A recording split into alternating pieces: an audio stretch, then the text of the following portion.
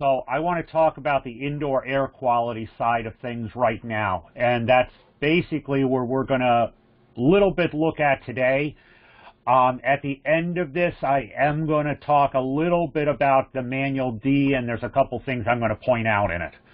But we need to talk about air quality. Now, we started to talk about this when I was talking about some duct design issues, and we started talking about how you can really get sick with indoor air quality issues.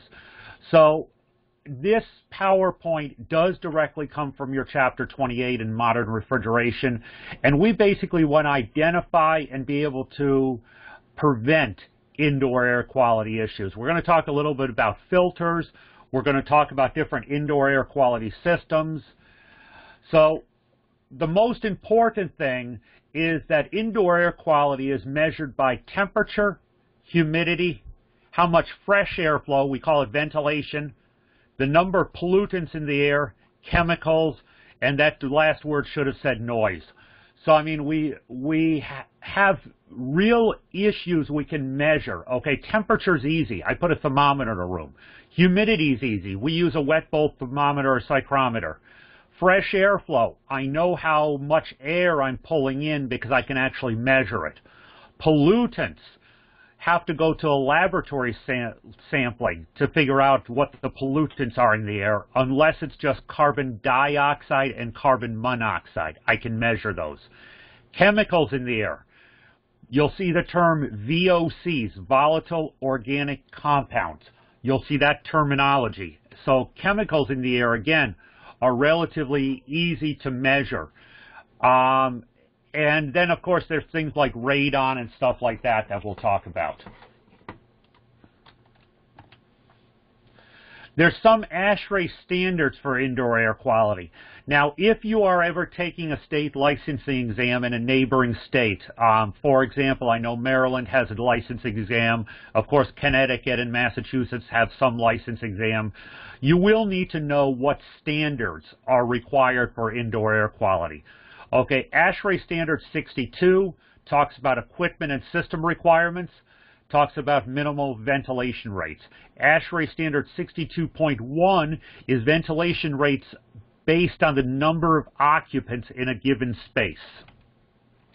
So those are two standards you would need to know. Again, Pennsylvania doesn't have a state licensing program, but your neighboring states do, and Maryland's is actually very along the same lines as what we wrote this curriculum originally for, which was Connecticut. So they use the same test, basically. So, again, if you get licensed in Maryland, know the standard numbers. You'll never have to understand what's in them for the test, but you just have to know what the number is. The most efficient method of relieving IAQ problems is to identify the source of the pollutants and reduce them at their source. In other words, if you have a carbon monoxide problem, you go find the source. If you have an organic compound problem, you go find the source. Although increasing ventilation can often improve indoor air quality, doing so increases energy usage. Remember, I talked about that the other day. If I pull in more air to break up and to dilute the pollution, my energy costs are going to go way up. And that's why we have a lot of buildings that don't have good air quality, because A, they have an air quality issue coming in someplace, and B, the landlords and the building management wants to keep the energy costs down as much as possible, so they basically cut down indoor air. So limiting the number of pollutants in the air improves indoor air quality without increasing energy consumption. Now, the reality is, you cannot limit what people are breathing out. Okay, if you have people in a building, we're putting carbon dioxide into the air at all times. Anytime you're running electronics, any heavy electrical usage, you're putting some pollutants into the air. Okay, so it doesn't always work that way. That's why we have to have minimum ventilation rates. The National Institute for Occupational Safety and OSHA both has permissible exposure levels for the hazardous substances. Okay, so again, there is actual laws surrounding exposure rates. So a pollutant is defined as any substance that's detrimental to comfort, health and desirable environment. The Federal Clean Air Act of 1970 sets some basic levels of the air you can breathe in. Our common indoor pollutants, believe it or not, is still asbestos. Then you have the bioaerosols, and you have radon. Radon is more found in residential construction. Okay, but asbestos is very still commonly found in commercial construction. And asbestos is still legal to have in a building. You can't put it in new buildings, but it's still legal to have in a building unless it is broken. The minute you break the asbestos, in other words, it starts disintegrating or you start chipping on off pipes, that's where it becomes airborne and can get in your lungs. Okay, bioaerosol sprays and other such substances, again, they're very common indoor pollutants. Solid pollutants are particles suspended by air current. Could be dust, could be fumes, could be smoke. Again, bioaerosols and asbestos. Okay, they're solids. And there's some examples over here, okay, 10 plus microns, some atmospheric dust, ash, and it's particles that you can see. Okay, 5 to 10 microns, smaller. Okay, it's average atmospheric dust, pollen, and mold spores. Then you start getting to the 1 to 5 microns, you have light atmospheric dust, bacteria, and pollen. And then 0.3 to 1 micron, oil fumes. Okay, that could include diesel exhaust and smoke, bacteria, suspended dust particles. So when we're talking filter sizes, where this is all going, is we're worried about being able to filter this type of micron level, this type of size of pollutants out of your airstream. Any questions on this so far?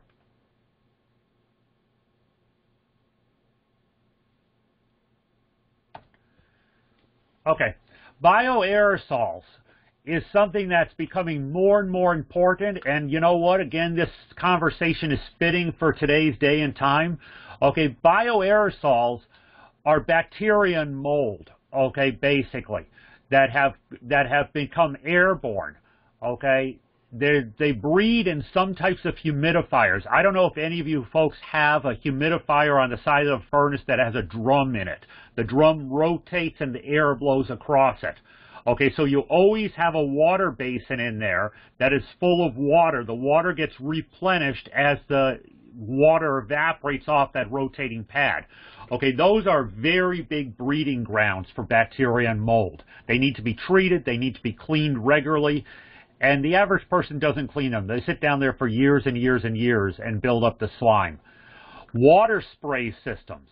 What a water spray system is, we actually spray water into the airstream to provide humidifications. Okay, that actually can build up bacteria and mold in the ductwork.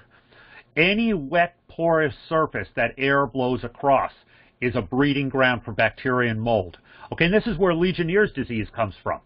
Okay, Legionnaire's disease was based on a water spray system and a wet, porous surface. That's what started it. No one was sterilizing that equipment.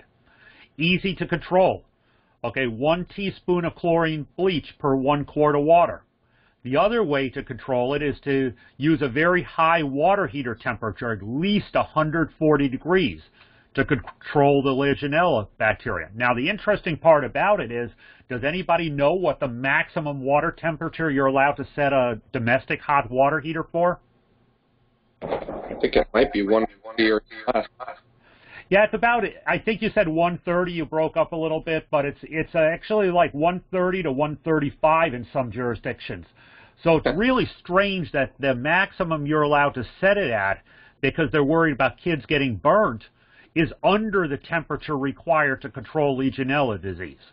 Yeah, so, some mixing valves, that's kind of Yep, you can put mixing valve on it, or you can realize that everybody in your household is not going to burn themselves. I mean, honestly, when I've installed hot water heaters in the past, if the mixing, some areas you can't use mixing valves in, but I've basically told people, hey, I have to set this dial to 135 degrees. It's all I'm allowed to do. Leave it there through the inspector. But when I leave, I don't know what you did, and I would probably set this up to about 140. So, I mean, it's one of those things that it's just interesting that code requirements for safety are actually under the temperatures required for Legionella. Now, the other thing we have to realize is water temperatures, hot water heaters, the water doesn't sit in there forever. Most people use a water heater pretty constantly, or at least every day. So that's just something to keep in mind. I know mine set about 145 is what I keep mine set at. Asbestos is a naturally occurring mineral that forms fiber bundles. Okay, it's known for strength and fire resistance. Basically, we use it most for fire resistance. Okay, it's very important to realize asbestos in a building is not a cause for alarm until it starts breaking up. In other words, you can have asbestos floor tiles, and until those floor tiles start chipping, or you start chipping them up to put in ductwork or grills or something like that, you're fine, because asbestos is in the tile, it's sealed, and it isn't going to be airborne. Now, asbestos exposure came from mining, okay, then manufacturing, specifically brake linings, was the biggest issue in manufacturing. New Jersey had a tremendous asbestos problem, even airborne, because of a couple brake lining facilities. They were making brake linings for tractor trailers out, I think it was right around, I forget, Jersey City, someplace in that area, and they had a big major cleanup there in the late 80s. Installation of asbestos, because again, it's airborne, you're cutting it.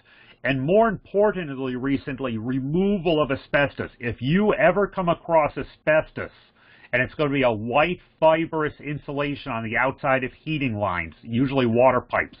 If you ever come across asbestos as part of an installation job where you're removing an old system and putting in a new one, you can't do it yourself unless you're very specifically licensed and trained for it. And it's something to take pretty seriously, because something you do in your mid-20s working with asbestos because you think, oh, I can do this, it's easy, is really going to affect you when you're in your late 60s, okay? I mean, it's a pretty serious issue. So the law is, and OSHA rules are, that if you come across asbestos that has to be removed, modified, or cut, you have to call a remediation company that specifically will seal off the area, put it into a negative pressure, and do a full asbestos cleanup to get rid of the asbestos in the area you're working in. And that can become very expensive. So a lot of contractors, oh, we'll just take care of this. It's just a little bit. Well, be careful about that, because A, it's against the law, and B, you don't want to be breathing that stuff in. I still come back to what I've said a couple times, that if a contractor is going to tell you to do something that's A, illegal, and B, is bad for your health, you need to find another place to work. That's just, again, my opinion. Okay, asbestos is a carcinogen. It's a cancer-causing agent. Breathing asbestos can cause serious lung diseases, and removal of asbestos should be done only by professional asbestos abatement companies. Again, it cannot just be done by the contractors, or more importantly, the contractor's employees. We have gaseous pollutants too, okay? These are, some of these you know, some of these you don't know. Okay, sulfur dioxide. Carbon monoxide, that comes from unburnt fuel. Okay, again, carbon monoxide is a product of unburnt fuel. Carbon dioxide, you breathe that in and out on a daily basis, okay? That's part of your respiration, is carbon dioxide. You breathe it out. Too many people in a building without enough fresh air, you're going to eventually pass out because of the high carbon dioxide content. Okay, photochemical oxidants. Okay, this is just chemicals that we use. Nitrogen oxides. Okay, NO. That's another one that you see a lot on. Chlorine, radon, paints and volatile solvents, insecticides. I'm going to tell you right now that in parts of the country, like especially like where I'm at, insecticides is a big indoor air quality issue. Come to think of it, it's an outdoor air quality issue as well. Radon, up in the northeast part of the country, especially the older houses with basements, becomes a big problem. Paints is a problem in any new construction or remodeled constructions. Paints and a lot of the material, a lot of the manufactured material you put in a house will do what we call off gas. In other words, they're putting out these volatile organic compounds. That's what you're smelling in the air. They're put it out for, can be months. I did have a question. What? They say with paints that the VOCs can leak off supposedly forever. Yeah, it's sort of like, do you know if I say the word half-life? Right, okay. It sort of goes along that. Now, there's ways to mitigate that. In 2 states that I know of, all new construction, once they're done with the build, before they issue the CO2s, they actually heat the inside of the houses using the heating system to about 100 degrees, as close to 100 degrees as they can get. And it's done for a 48-hour period. Wow. And that will actually help that off-gassing happen faster. It helps it reach its half-life much faster. And then they ventilate. Yeah, because I was having somebody about it. And I said, now with the low VOC paint, most of them are labeled low. Really, the only time of concern is when they're wet, mostly. Beyond that, I feel like it's at a low enough standard where it's pretty safe these days. I think they're trying to make everything safer. I think you're still gonna come across people that are I know of two or three people that I've come across that are very allergic to any of it. And again, that's where I came up with I did some research. I talked to a bunch of people in the actual paint industry, and they told me about heating that house. They told me about heating the houses to about 100 degrees for 48 hours. Yeah, that's cool. What? Yeah, that's cool. I had never heard about that. Yeah, apparently heat causes it to off-gas much faster. Now, again, if you heat a house to 100 degrees, you really have to be very careful. And I think it's in Minnesota or one of those areas, and I know a couple areas in Canada as well. They actually make the contractor have someone on site the entire time they're doing that. Oh, lucky guy. Yeah, well, they're not in the building, but they're on site in case there's a fire. Right. So insecticides, we can suck those in through outdoor air intakes. Okay, I mean, you have a lawn guy that comes around, or a building maintenance guy, or even the exterminator. They spray the insecticides all over the place. Could be in a mechanical room, could be on a roof, could be alongside of a building. In my area, I have the crop dusters that fly over the orange groves nearby. I mean, we're sucking that stuff into our indoor air intakes, the outdoor air intakes, and that can really cause some problems. Chlorine is a big problem in hotels and facilities with indoor pools. Okay, the chlorine can actually really do a lot of damage to the inside of ductwork. Sheet metal ductwork will just disintegrate over probably a 5-6 year period with chlorine. Radon, I think we talk more about it later in this chapter. So the gaseous pollutants, I believe, if you take a look at all the pollutants that are available other than the bioaerosols, the gaseous pollutants are actually the biggest risk to our indoor environment. But carbon monoxide, it's a deadly poison. You guys have all heard about the carbon monoxide issues, okay? Odorless, colorless gas, it replaces oxygen in your red blood cells. It's incomplete combustion of fuel, automobile exhaust, and fuel for burning furnaces. If you have a clean running furnace that isn't being overfed with gas and is burning everything the way it's supposed to be, you won't have carbon monoxide. Okay, you've heard of ventless fireplaces occasionally. You see where you can, this fireplace doesn't need a chimney, it's ventless. Okay, yeah, that's great as long as you have perfect combustion. There was a case it's almost about 10 years ago, where one of these fireplace manufacturers had actually distributed a line of really, really nice ventless fireplaces. They were working perfectly. And what they did, they had a problem with people not registering them. Okay, you know that you get that stupid little warranty registration card in with everything, and no one ever sends those things in. So they said to the homeowners, when you send this card in, we're going to send you a set of decorative pine cones that you can put on top of the fake logs in the fireplace. Yeah, neat. So people were sending these cards in. They were sending the homeowner back a package with 2 pine cones that actually glowed when you put them in the right place, and a very specific direction on how to place these things on the log. It included pictures and everything else like that. Well, people's carbon monoxide alarms started going off, and the Chicago Fire Department is actually the one that figured out what was going on. People were not reading the directions, so they were tossing these logs right on top. They were tossing these pine cones right on top of the logs in their fireplaces. And because they weren't being placed properly, it affected the combustion of the fuel. So the ventless fireplace that was not producing any carbon monoxide when it was installed by the installation company, all of a sudden was producing carbon monoxide because of these pine cones that were being sent out by the manufacturer with directions. Well, people don't read directions. We all know that. And they were actually causing a carbon monoxide problem. City of Chicago immediately outlawed any ventless fireplaces, and that spread across. I think there's a couple other states now across the northern part of the country that don't allow any ventless fireplaces to this day because of that issue. But carbon monoxide exposure, you know what? If you have carbon monoxide, I probably wouldn't want to be in this space at all. Parts per million, between 200 and 400, slight headache.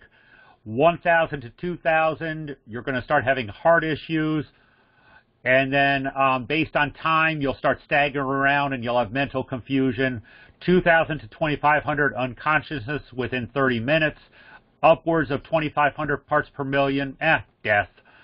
Now, what they're not listing here is these are the immediate effects, okay? These are called short-term effects. What they're not showing on this is the long-term effects. Now, our carbon monoxide alarms, the one you have in your houses, on your ceilings, they only go off at 100 parts per million. Okay? So what happens when we have carbon monoxide in the air under 100 parts per million? Actually, there's several long-term health effects. They've done studies on Alzheimer's actually increases if you have long-term effects of carbon monoxide, which is actually interesting. If you look at some of our elderly population, a lot of them have been cooking with gas ovens for years, didn't know a lot about, we didn't really worry about indoor air quality back then. So there's a little bit of a connection that they've done some studies on that. ADD, ADHD, they have found the rates increase if there's been a long-term low-level carbon monoxide. There's, again, been studies done on that. So the long-term low-level effects can also be health problems. Of course, everyone lists the high-level effects, but what happens if we have someone in a building with it for 5-6 years if it's just 50 parts per million? There's effects there as well. There's health effects. What about, say, like a cigarette smoker? Cigarette smoke produces carbon monoxide. So, like, is the parts per million produced by that? Is it any dangerous, say, having a furnace that is not burning correctly? You know, it's actually interesting you bring that up. I went to a class on carbon monoxide because I'm certified in indoor environmental specialties, but I went to a class on carbon monoxide. I want to say now it's about 15 years ago, and the guy who taught the class was an extremely heavy smoker. I mean, we had a smoke break probably every 15 minutes. Okay. And I asked him about it. I said, here you're teaching a carbon monoxide class, and you are the heaviest smoker I've ever seen. I said, isn't that sort of contradictory? And he says, yeah, but he says, over time, my tolerance to carbon monoxide has increased because he's always breathing it out. It's something that your body apparently adjusts to over time. So he has a much higher tolerance.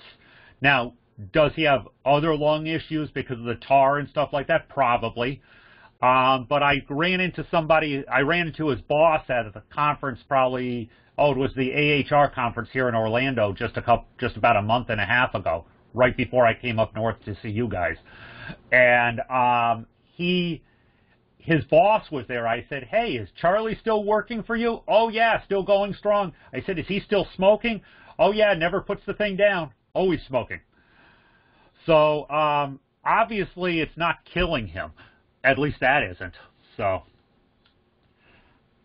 but apparently the tolerance goes up for people who are cigarette smokers. So, carbon dioxide, okay, is a non-toxic combination of carbon and oxygen. Now, let's be careful about that word non-toxic, because high concentrations can indicate buildup of more harmful things like other gases, bacteria, and viruses. Okay, carbon dioxide is only found in high concentrations if the building does not have a proper ventilation system. Okay, in areas of poor ventilations, fatigue, headaches, general discomfort. If you are in a building, office building, where people are always tired, where there's a lot of colds, bacteria, and other flu-like symptoms going around, it is most likely, and if it's chronic, in other words, if it's not just a single outbreak and people move on, if it's chronic for a building, it means there's not enough ventilation. Okay, and I can measure the indoor health of a building by taking a carbon dioxide reading. Okay, you can take a meter in, almost like my Testo Smart Probe kit. It's a small little tool, hold it up in the air in different places in the building, and I can tell you the health of the building by taking a carbon dioxide reading. Okay? Now, ozone in small amounts is a disinfectant. It can remove odors and it can sterilize. Hotels use ozone generators to sterilize rooms. Okay, they're supposed to be doing it about once every other month to every single room. But ozone generators are in small amounts. They're disinfectant, but you don't want to put large amounts into a space where people are in. It can cause chest pain, coughing, throat irritation, congestion, and can worsen current respiratory. Okay, so ozone is one that we also worry about in large quantities. Okay, in several areas, in hospitals especially, we have ozone sensors in the ductwork. So we know if an area is getting too high in ozone, and we can ventilate the space to get that level down. Radon. Okay, you cannot do a real estate transaction with a house with a basement without testing for radon. It's odorless, tasteless, and it's radioactive. Okay, it's formed from the natural decay of uranium, and it's found in some industrial waste. It causes lung cancers. It enters your buildings from cracks in concrete floors, around drains, and in sump pump wells. Again, detectors are available. But 9 out of 10 times, if you do a real estate transaction, someone's going to come in and put a radon test kit in your basement. They're going to take it out a couple days later. They're going to send it off to the lab and tell you if there's a radon problem or not. If there's a radon problem, it gets fixed, okay? What they basically do, well, this shows how it comes in, okay? Radon's released from the soil, enters a basement area, and gets blown around a house through ductwork. But what they can actually do is they put in a vent that starts under your house in a gravel pit that they build and goes out through the ceiling. That vent runs 24 hours a day. There's a little fan in it. And what it does, it actually pulls the radon out of the soil under the house. But radon is something very important because, again, that is a cancer-causing issue. Volatile organic compounds. Okay, this is the ones we're talking about, like paint, pesticides, furnishing, cleaning and disinfecting supplies, office equipment. It's a variety of chemicals, short and long-term health effects. Okay, it's used in a lot of household products. These can actually cause a lot of issues. but these are fixable. Again, they'll off-gas over time. It's sort of like a half-life situation, like you hear about a lot of the nuclear stuff has a half-life of however many years, but you can speed that up with heat. So whatever we have in here, we need to be careful about diminished quality of indoor air. Okay, unforeseen results of improved building standards. Okay, improved building standards, energy efficiency code. For a long time, they were saying seal the houses as tight as you can possibly seal them. Put foam insulation around everything. Put these gaskets on windows. Okay, get as little outside air as you can possibly can. Well, we had health issues that came from it. All of a sudden, there was a ton of carbon monoxide calls. There was a lot of people getting seriously sick over this. So now they're saying that you have to have building air changes of 3 to 7 times per hour. Okay, in other words, the air has to be able to circulate in and out of your house between 3 and 7 times per hour in ventilation. They have reduced the infiltration. We have a lot of vapors released from these newer building materials. Okay, great, you put a pergo floor in, it saves money and looks nicer, sometimes longer with less maintenance than a wood floor, but there's a lot of vapors released. Okay, we use these kiln-dried and all these pieces of lumber, like the blue lumber that prevents mold, the pink lumber that prevents fire. All of this stuff has a lot of extra chemicals in it. We're releasing those chemicals into the air. So if you have building-related symptoms like constant headaches, fatigue, eye, nose, and throat irritation, confusion, dizziness, and skin rashes, all of this stuff could have to do with indoor air quality. Okay? And you can right away tell, because if you leave the building for a couple days, some of these things will start to clear up almost immediately.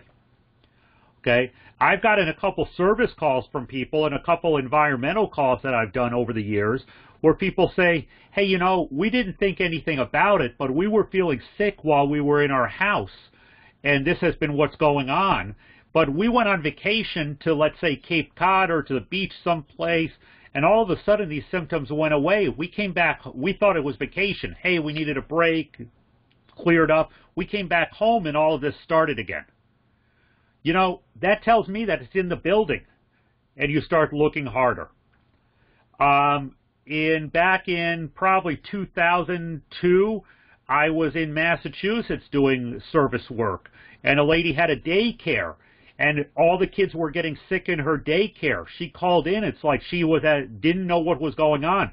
Well, it turned out the oil furnace exhaust was right next to the fresh air intake for their ventilator. So it was sort of recycling the oil furnace exhaust back into the house. Small problem. Primary causes of poor IAQ, and this is the stuff I really want you to think about and look at when you do today's labs and discussion boards. Okay, decreased fresh air infiltration, fumes and VOCs released from building materials, moisture infiltration. If I have moisture coming in a house, and if it's getting my building materials like insulation, sheetrock, any flooring damp, I'm going to have mold. Occupant habits are a source of indoor air quality. If you have a smoker, you might have to get some more ventilation and some extra filters in there. Lack of home and HVAC maintenance. Okay? If the house and the building is not properly maintained, I see this a lot on apartment buildings and rental homes. Okay? If it's not maintained, because it's the landlord's responsibility, they're not doing it, and the homeowner obviously doesn't want to put out the money if the landlord's supposed to be doing it, or the renter doesn't put out the money. Okay, someone has to maintain the HVAC system. Someone has to maintain the house. And if that's not being maintained properly, you can have real indoor air quality issues. And 9 out of 10 times, they come around the mold issues, mold and bacteria. So again, primary causes. The last one here, if I get it, I told you guys before, I do a lot of insurance investigations as side work. Okay, insurance companies call me out to look at HVAC systems. If I find a maintenance problem, it's grounds for a claim not being paid. Indications of indoor air quality problems, this is just a checklist. This is in your handouts for today. Okay, I have this checklist, and I'll try to find my original file on it, so if I can, I'll upload it. But this is just a checklist that I even use to this day. Your book publisher is the one who I think came up with it, or Air Quality Sciences or something did. But it's a checklist that anybody can go through and say, okay, here are the causes of my indoor air quality. Okay, for example, was the building constructed or remodeled recently? Why am I asking that question? What is my indoor air quality issue for recently constructed or remodeled? Anybody? Change the pressure of the house? Well, pressures is an issue, but there was a specific pollutant that I was talking about that has to do with recently constructed or remodeled. We'd be worried about carbon. I'd be worried about the VOCs, the volatile organic compounds. Okay? Air fresheners, deodorizers, wood furniture, paneling. Okay, I'm worried about VOCs, scented candles. Okay, all of these 4 items is volatile organic compounds. Febreze, that deodorizer is not as innocent as they make it out to be. It has a lot of VOCs in it. Musty odors presence. Okay, musty odors.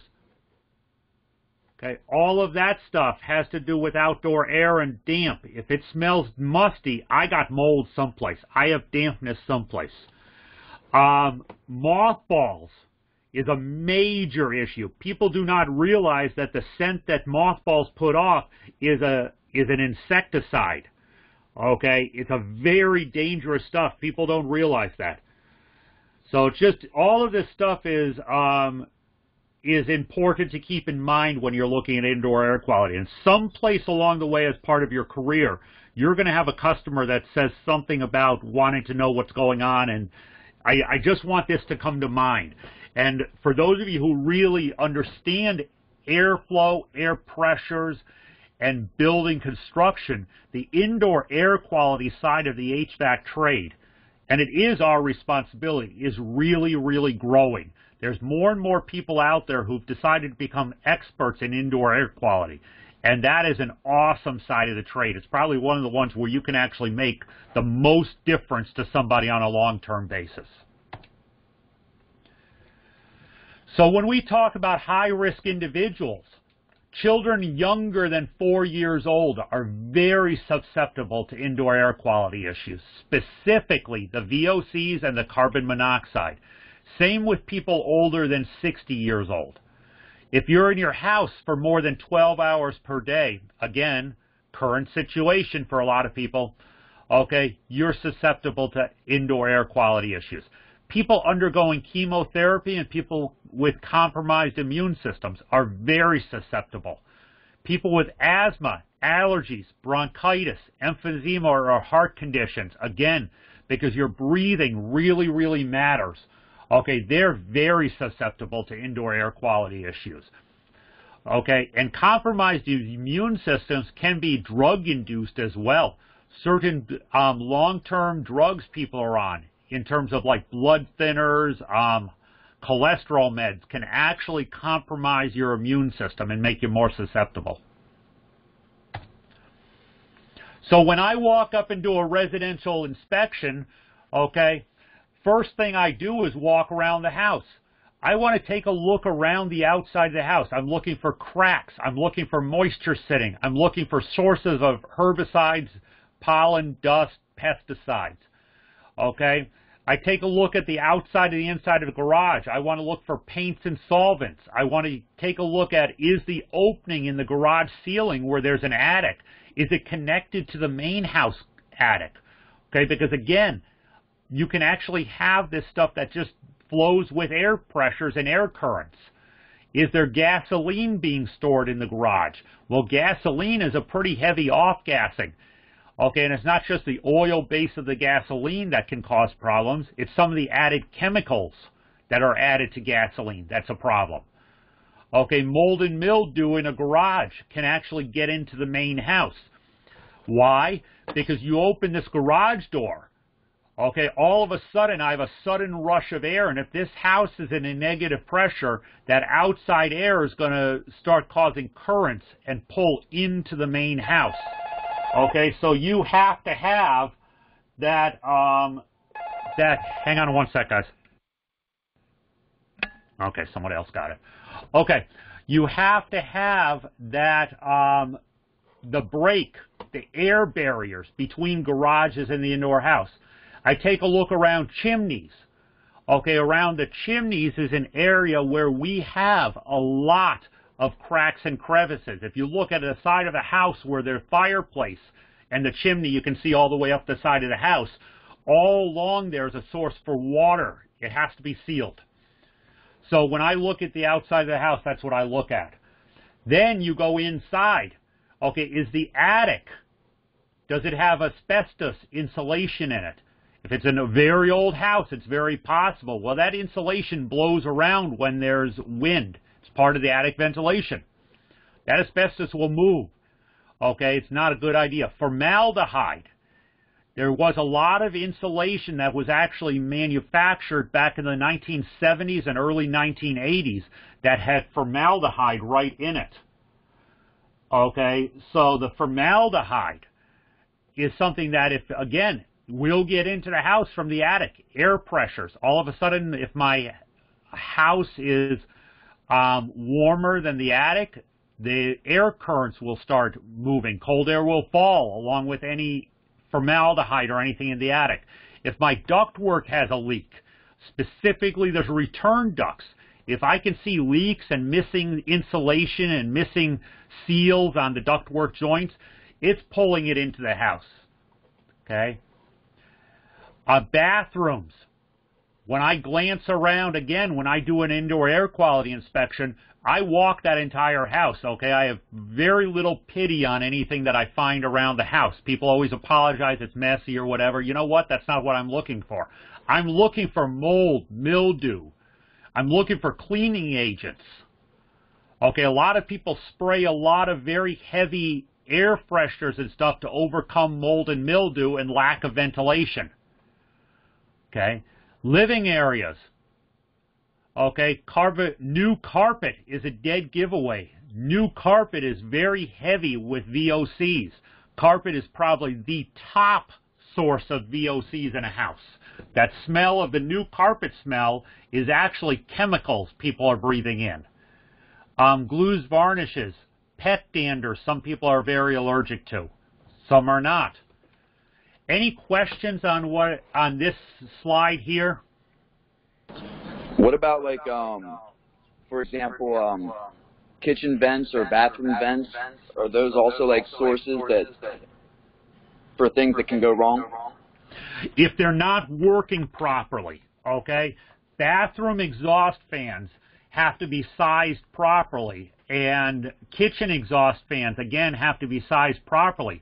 Now, if you have one of those, if you are in a situation where you have a home or go into a home that has the big commercial kitchen appliances, okay, where someone went all out on a kitchen remodel, okay, that kitchen exhaust fan can actually put the house into a negative pressure within 1 minute of operation.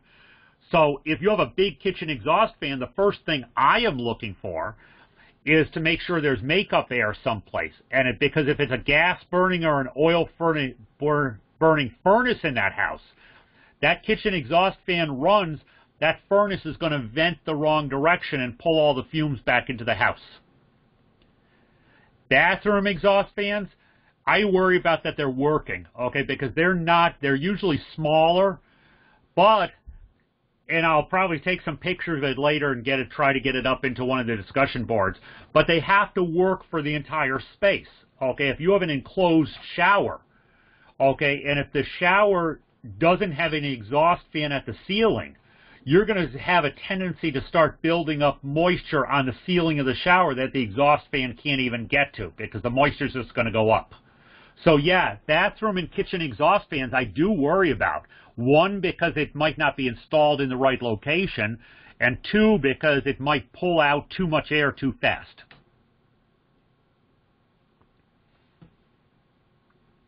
Any other questions on this, or any other questions you have on what I'm looking for in a house?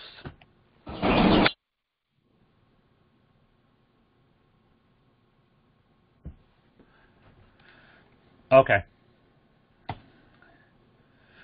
So categories of IAQ complaints, you have ventilation-related complaints. You have source-related complaints. You have chemical or biological hypersensitivity, and you have perceived IAQ problems. Okay, those are all types of different complaints we get. Commercial is very similar to residential, okay?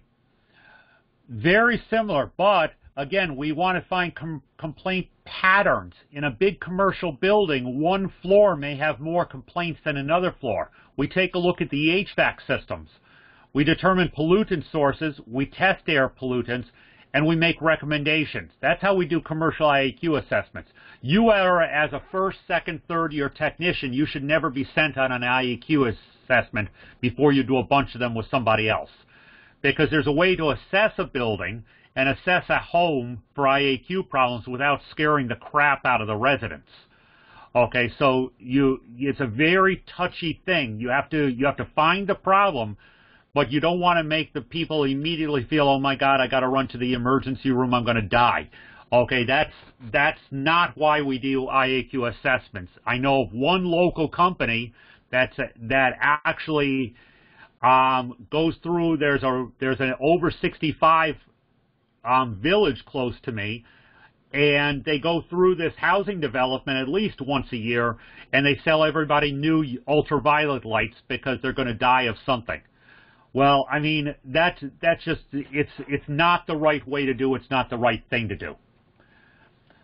So, again, this chart is in your handouts, okay? There's IAQ problems and there's solutions. Okay, volatile organic compounds, VOCs, the symptoms, respiratory difficulties, and allergies. Okay, ideal levels, as low as possible. Solution is basically ventilation.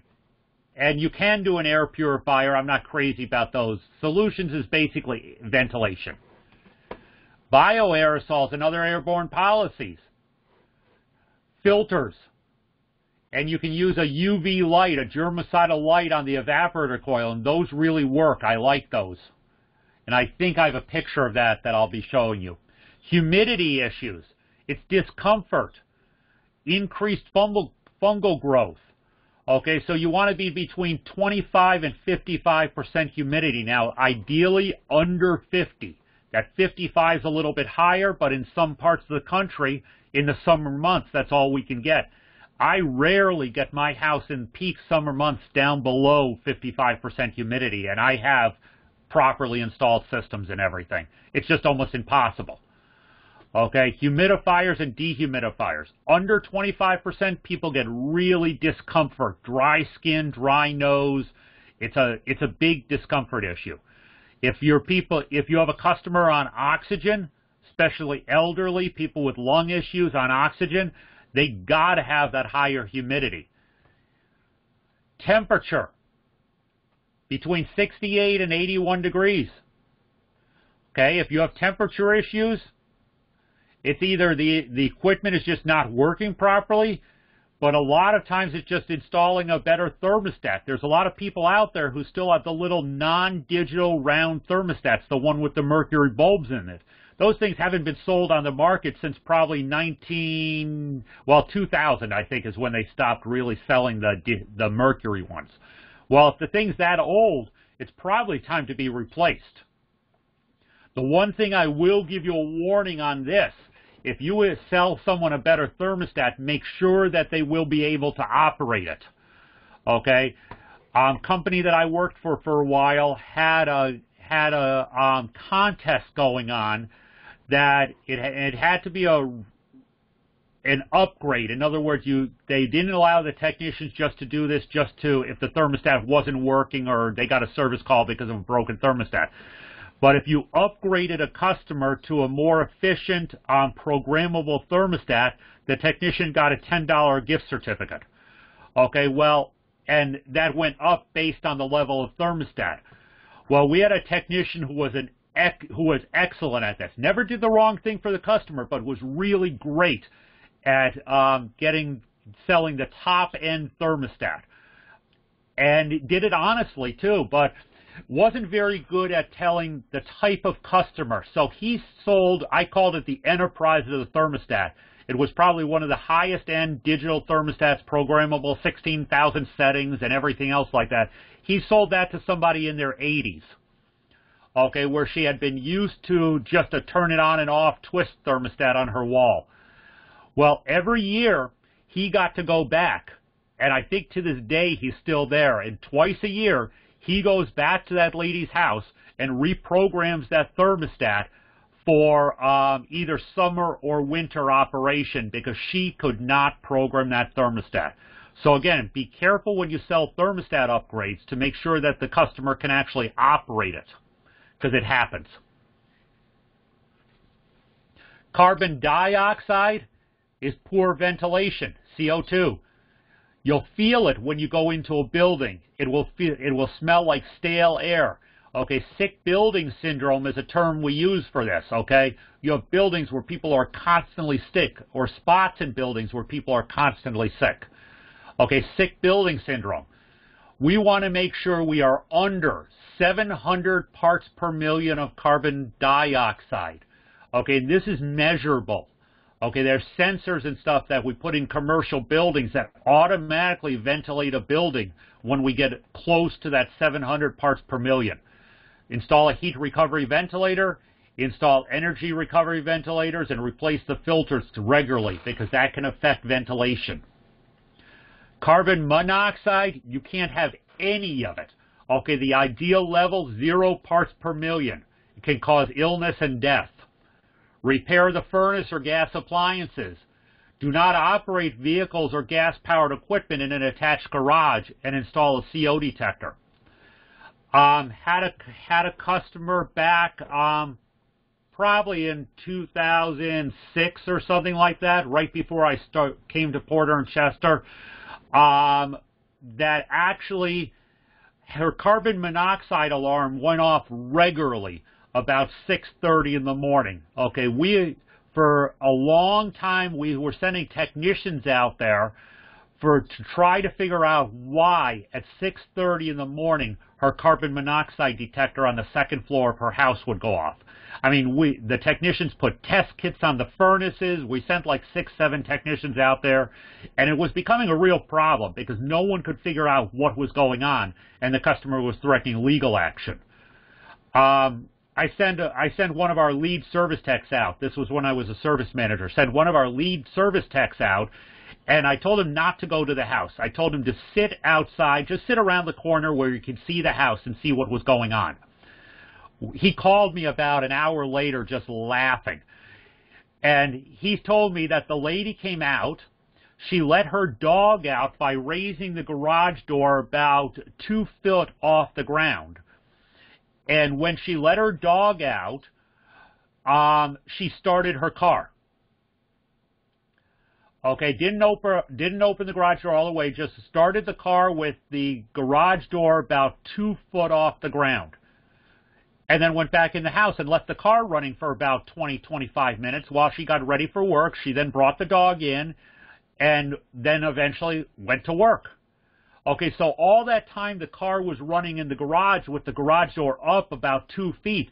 The air wasn't going out of the garage. It was a stack effect that was actually pulling the air into the building. It was an attached garage. It went directly through the house up to the second floor and started building up right under the attic where the carbon monoxide alarm was.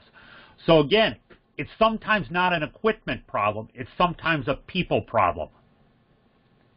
Any questions on this?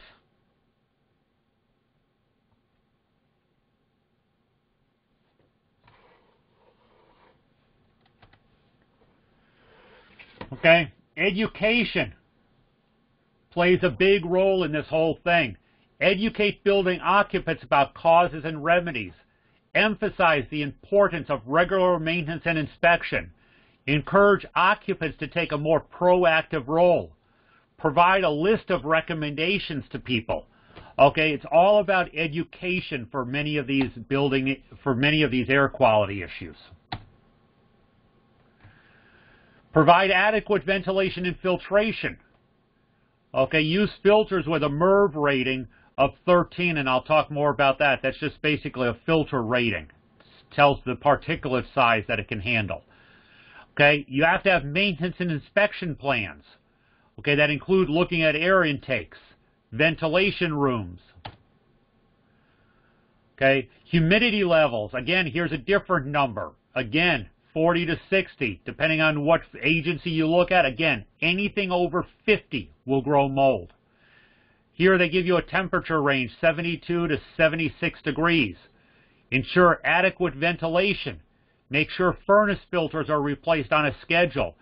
Hey, I walked into a house about 2 weeks ago that I did an insurance inspection in, and I asked the homeowner, when's the last time you replaced the filter? She looked at me in the eye, and she honestly said, what filter? And it was her husband had passed away about a month before, and she had no clue she had air filters. Looked like a cat died on that filter.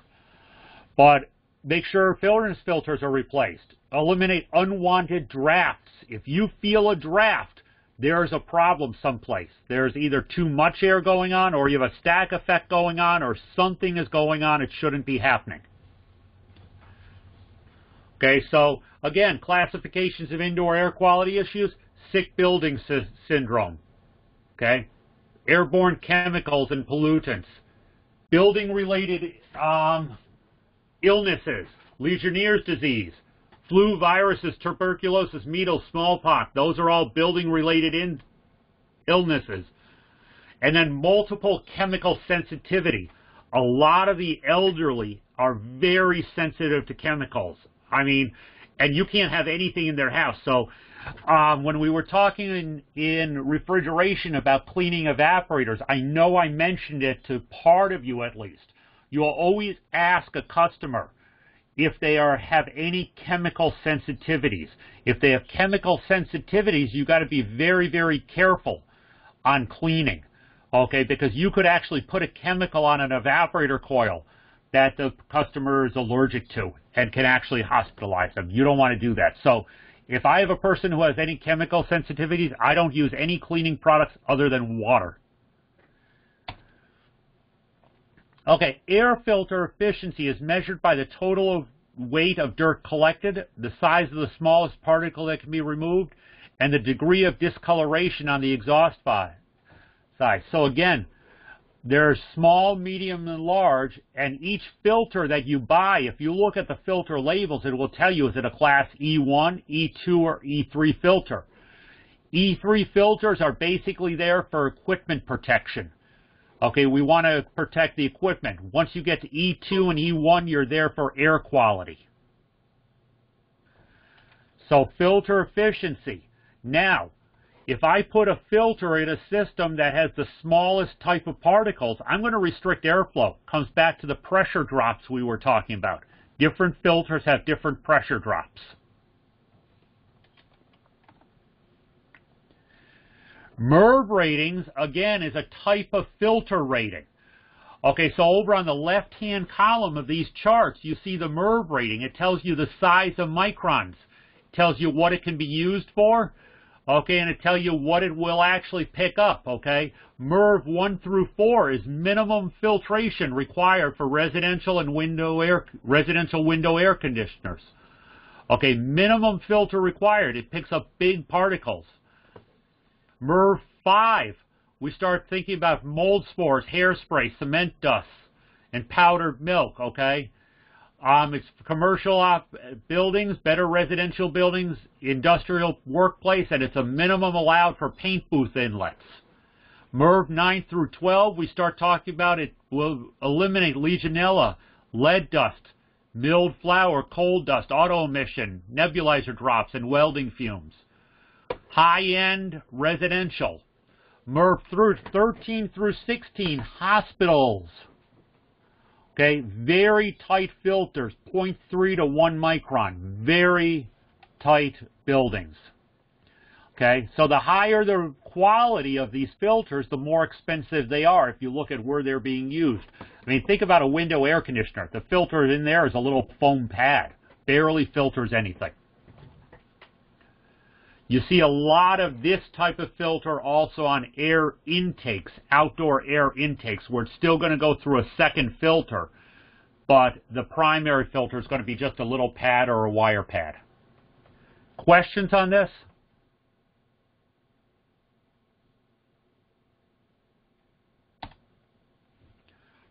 Okay, types of air filters. Okay, we have disposable, washable, electrostatic, carbon, and HEPA. Okay, the HEPA filter has a fiberglass media, okay, and the air flows through little channels that could get progressively smaller. Local codes, building codes do affect types of filters you are allowed to use. It dictates the media or what the filter is made out of that can be used. It dictates the airflow requirements, and it dictates flammability limits of treatments applied to the filter. A lot of people like spray adhesives or static spray on filters to make them more efficient. You might not be allowed to do that, and I would never recommend doing that anyways, but I've seen people do it. Okay, but it becomes a fire hazard. Okay, filter maintenance is extremely important. If they get too full, they'll start allowing stuff to go through. It's called unloading. Okay, it spreads contaminants onto the system surfaces after the filter. It allows whatever you're filtering to re-enter the conditioned spaces, and it affects heat transfer and increased energy costs. If I have a filter that's clogged, okay, I'm not getting the airflow through the furnace or the air conditioner that I need, and it's going to affect the overall system operation. The next part that's going to get clogged up with dust and dirt is going to be your blower wheel, the little squirrel cage that's part of the blower wheel. You have to change filters when they reach approximately 80% of design resistance. And how do we measure this? In a commercial building, I put an air pressure sensor on each side of the filter. I can now tell how much of a pressure drop that filter is causing. I know what it should be new. I know what it should be at 80%. And I can easily signal somebody through a computer, through the building climate system to say, hey, go change the filter. In a residential environment, we set a filter change reminder on the thermostats in most residences. However, I'm starting to see sensors in the furnaces that actually sense the air pressures on each side of the filter. They're now starting to copy what they've been doing in commercial buildings for years. If the filter is torn or ripped, it should be immediately replaced. Okay, so again, measuring filter efficiencies, it's done in a lab. I'm not going to spend a lot of time on this. It really doesn't matter, okay, because you guys are going to use the filter efficiencies that are stamped on the filter. Electronic air cleaners, okay, what they are is they're in the return duct, and they're usually about 4 to 5 inches wide. It looks like a metal box. It has a pre-filter that's normally just captures the largest dust particles, okay? It's a pre-filter. It's normally a fiberglass filter that you hold up to the light you can actually somewhat see through. Then you come into the air filter, and it has, if you pull the filter open, it has blades, okay? It looks just like metal blades next to each other. Okay, those are negatively charged. What it does, when the air flows through the pre-filter, it comes out and it goes across wires that create an electrostatic field that's positively charging these particles that are coming through. The air blows across a negatively charged plate, and you can almost hear it like a bug zapper. It captures these particles right onto these plates. Okay, has to be cleaned once in a while. The easiest way to clean these electronic filters is A, turn it off, B, take it and throw it through a dishwasher. That's how you can clean these filters easily. You let them dry before you put them back in. You put it back in and return it to operation. But the easiest way to clean these electronic air-static plates is just to toss it through a dishwasher. Other than that, it's a garden hose outside and a little bit of scrubbing. So to clean the plates regularly, when I've put these in for customers, I tell them once a month, pull these two, turn this switch off, pull these out, throw it through a dishwasher with nothing else, and let it dry, and put it back in. And these things will last almost forever if you take care of them. If you don't take care of them, or if you don't change this pre-filter, they can actually turn into a little bit of a fire hazard. So I've seen these actually I've seen a filter catch on fire if somebody uses a paper filter instead of a fiberglass filter and doesn't change it. It pulls into this, and the paper will actually burn. A passive electrostatic filter can be installed in the HVAC system to improve filtering capability, and it doesn't really increase energy consumption. That little bit of electrostatic charge, okay, can be produced also by the friction of the air blowing across the fibers in the filter. So sometimes these filters are designed for no outdoor power source. Several manufacturers produce electrostatic coating that can be sprayed into a disposable filter. Again, don't use this if code in your area says you can't spray anything on the filters. Okay, I don't like this idea, this last one, that you spray anything on a filter. People can be allergic to that stuff. I wouldn't do it. Electronic air cleaners, you got to be careful with them. That's why I say turn the switch off before you open them. 12,000 volts is used on those wires. If you touch that, it's going to knock you on your butt. Okay, so always turn the switch off before you open these things. They use a step-up transformer. Okay, they are dangerous if you operate them without the cover on or if you service them without turning the electrical supply off. Always double check. And most of these have a cord that plugs into a plug that you can unplug. And I just recommend, don't trust the switch, unplug the thing. If I have a choice between taking an extra couple minutes to unplug something or playing around with 12,000 volts, I'm going to unplug it. Okay? Clean the unit according to recommended schedule. Excess dirt buildup can catch fire. Okay? Air purifiers.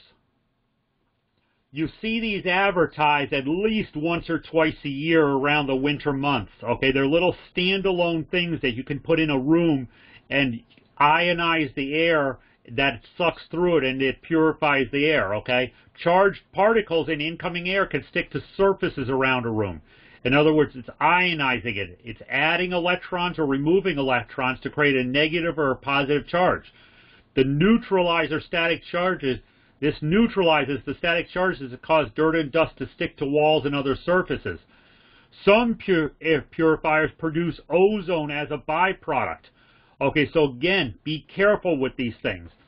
If you use an ionizing air purifier in, for example, a baby's room that's having some respiratory issues, okay, you got to be very careful that the thing does not produce ozone. It's very important.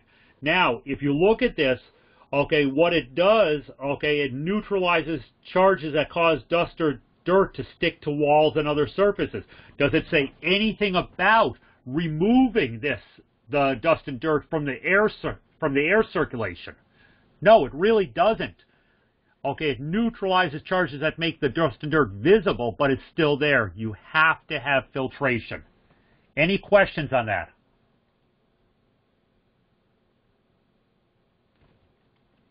Okay, let's move on to UV lights. Okay, UV lights are usually installed in two places in a system. One in the return duct, and it's usually far enough away from wherever the filter is. In this furnace, the filter is probably in a little spot right between on that return duct.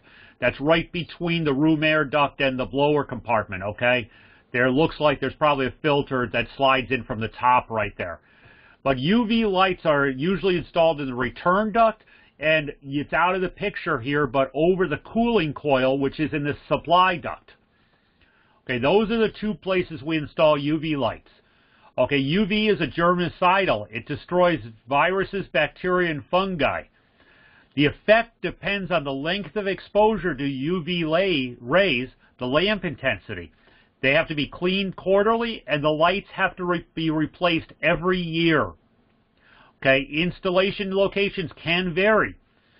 But for example, if you have a 3-ton air conditioner, we're moving 1,200 CFMs of air at a speed of up to 1,000 feet per minute.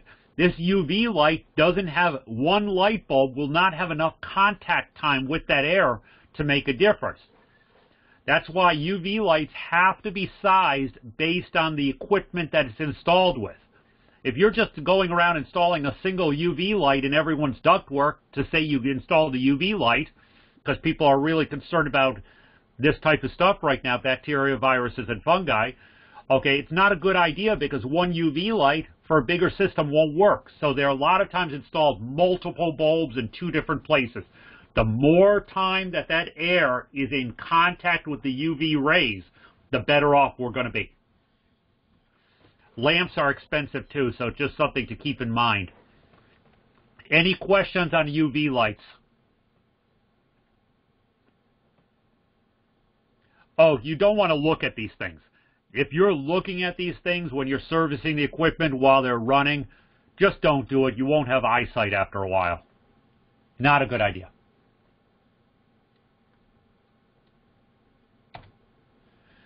Avoid looking at or being exposed to UV light rays. Risk of skin and eye damage increases with the length of exposure. To verify that lights are operating, check the lamp indicator on the lamp knob. Never look directly at the lamps while they're illuminated. And these things are supposed to shut off when the air is not moving. In other words, they should not be left on all the time. It will actually break down the inside of the duct insulation as well as the pan that's underneath the evaporator coil. So these things should not be left on when the furnace is not running. They have to be wired properly to only be on when the blower runs. Okay. So the whole indoor air quality system is all of these parts we've been talking about put together. It manages temperature, manages humidity, manages cleanliness, fresh air in and stale air out. The IAQ systems helps and controls the infiltration and exfiltration. We're going to talk more about infiltration and exfiltration as we start talking about design. Okay, infiltration is basically air that comes into a building that's not controlled. That's like the air you feel coming in around doors, windows, through plugs. Exfiltration is the same thing, but it's air moving out of the building that's not controlled. Okay, so the entire HVAC system, everything having to do with HVAC, is part of the indoor air quality system. So again, HVAC techs are have much more responsibility than just the box that you're out there fixing. There's an overall building responsibility as well. Again, maintaining indoor air quality, stale air indoors exchanged with fresh air outdoor air. Heat loss is reduced by using HRVs or ERVs. Heat recovery ventilator, sensible heat only. Energy recovery ventilator controls sensible and latent heat. Okay, so in areas that are very high humidity, where we're air conditioning all the time, we use what's called an energy recovery ventilator. It worries about latent heat and moisture. Up in the northeast part of the country, where 90% of the time is either heating or windows open, we're using HRVs, sensible heat only. I don't have to worry about humidity that much up there. Okay, any questions on what we just went over? I have a question about the discussion.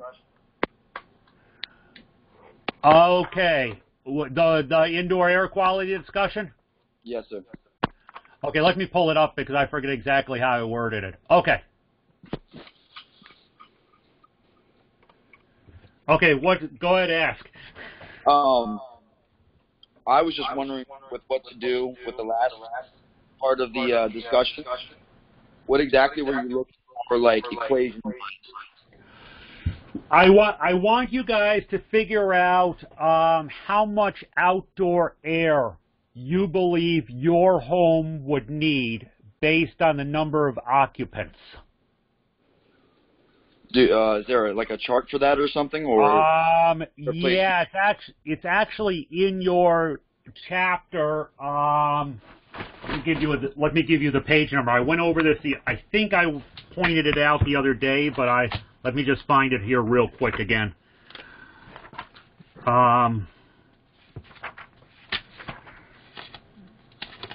Bear with me one sec. Right. If I remember right, it was I'm trying to find it in here, but it was like 15 CFM per occupant.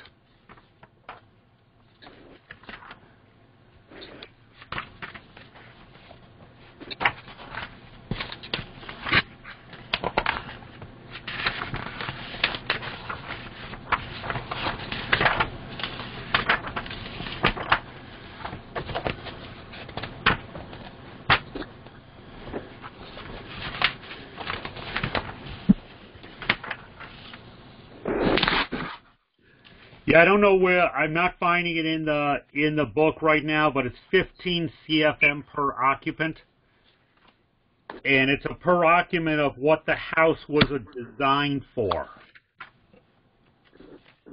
and that's why I put that thing in there. You can't really count the people because sometimes there's more people in a house that's required or less. If you take a look at the bedrooms, the number of bedrooms, and multiply it by 1.5. Now, is that 1.5 CFM per bedroom, or is that? No, that's to find out your number of people. So if you take a look at the number of bedrooms, multiply them by 1.5.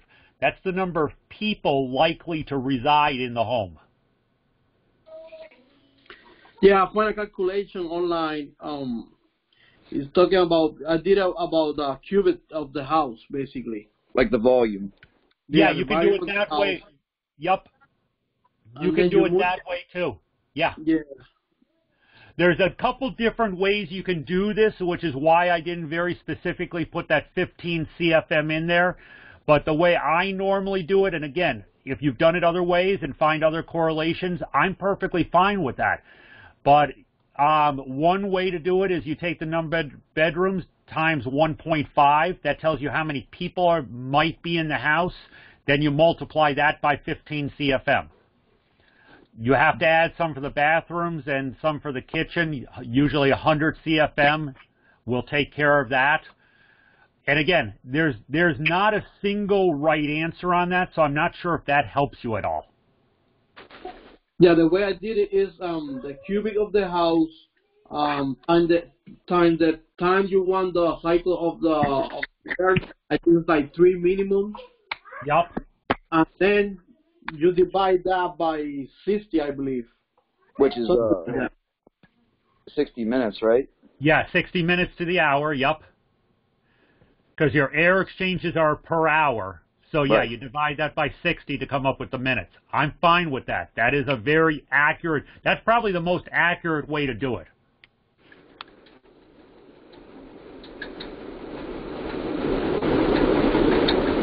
Any other questions on this discussion? My question is more in the lab. Because my house is like I live far away in the country. Basically the only thing that I have close to my house is the street. Just to okay, yeah, but take a look around the outside of your house, like at the foundation level, like at the roof line. Look for cracks and crevices and sources of moisture. And the street is one. You're right. The street is a possible source of contamination. So if you live out in the country, okay, you probably are on a septic system, right? No, not really. Okay, so you have the city sewer out there? Uh-huh. Okay, because the houses that are out in the country that are on a septic system, you know what? That's a source of contamination. If the air isn't moving the right way.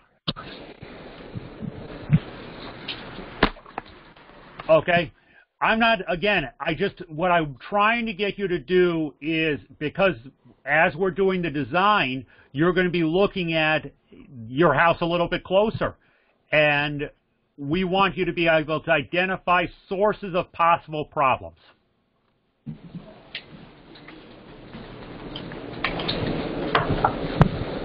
Okay. There's one other thing that I did want to show you guys before we say enough for today. I uploaded, as I said, the ACA Manual D. It's an older version. I'm not allowed to upload the new one because of copyright issues. They make money off of this. ACA makes money off of everything. But Appendix 1 in the Manual D that I uploaded has some decent information in it. There's a couple things I wanted to show you very specifically. Remember the chart that I showed you on supply side feet per minute and return side feet per minute? That was for like commercial, residential, apartments and stuff like that. It was another chart that I showed you. The ACA chart actually... Hey folks, somebody is not on mute, and we have some background noise there. Okay, the ACA chart talks much more about, they narrow these numbers down a little bit, and this chart is actually what a lot of building codes is going down to. So they're basically saying you have two ranges you can use for conservative airflow numbers or maximum airflow numbers, and this is all for noise control. So trunk ducts on the supply side, if you go between 700 and 900, you're fine for noise control. Branch ducts, those are the ones that run to the individual registers, between 600 for rigid and 700 for flex, you're fine for noise control. So again, this is just a chart that narrows it down a little bit. The reason for flex number being a little bit higher is flex duct does absorb noise. Okay, metal duct, it has a tendency to echo in, but flex absorbs that noise a little bit. So that's one chart. Now, someone the other day asked me about what can you do to eliminate the closed door effect. You remember I mentioned the closed door effect where you have a supply duct in every room, people at night close the doors, and you don't get enough air back to the return ducts, and things will eventually... the pressures will get too high in the rooms, and eventually those rooms are going to get too hot or too cold, depending on season.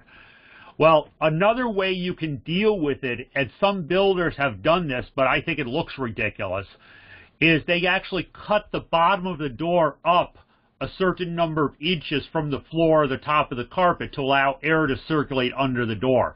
Now, again, I'm not a fan of this, and the reason I want to show you this chart is because I want you to basically understand what they're talking about.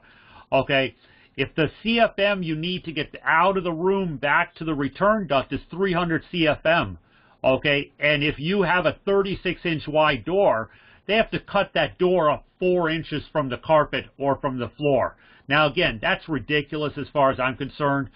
So that's why I keep coming back to you want to put a return in every room. But some people have done this by trying to cut the door up a little bit. But again, it's just not a good idea, and I'm thinking that I would not want to be in a bedroom with the door cut 4 inches up over the floor level. So, okay, just not a good idea. They actually put a note on there saying adequate door cuts create privacy issues. Okay, and that's not where I want to be. We talked about heating factors and cooling factors. This formula actually comes into play, okay? So heating factor and cooling factor, we'll talk more about this. Don't worry about it right now. Sensible heat formula, remember the one that I showed you that was incorrect on that PowerPoint slide because it actually left off the BTUs. It just had like 1.08 times delta T, which is the supply minus the return, okay? They're using the number... ACA is using 1.1 rather than going out to 2 decimal places to 1.08. But you have the two numbers here. You have that formula here. I forget who caught that on the PowerPoint that they actually left off the heating load BTU. But that's what was missing.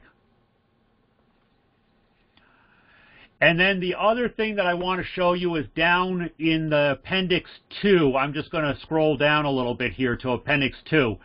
Remember that duct friction table I was showing you that we've been using for all of our calculations? Okay, it has the inches of ductwork. ACCA breaks this down further into based on the number of CFMs as well as what the ducts are made out of. In Appendix 2, they have tables for all the different types of ductwork. Okay, and again, I put this into your handouts. This is one of these things, I know I say it probably quite a lot, but this is one of these things I probably would download and save someplace. If you do a good Google search, you can find it in the future, but I gave it to you here rather than having you guys do the Google search. So, and again, our chart had the friction loss on the left side and the CFMs across the bottom. They do the CFMs on the left side. It's the same thing, but they break it down again by material and CFMs. Okay, does anybody have any questions on anything we went over today? Because I've done what I wanted to cover today. Tomorrow we're going into the design and into the blueprint reading book. Please start reading chapters 1 through 3. It's important. And the material will open later this afternoon. Any questions? Okay, if there's no questions, you guys have a great afternoon and be safe.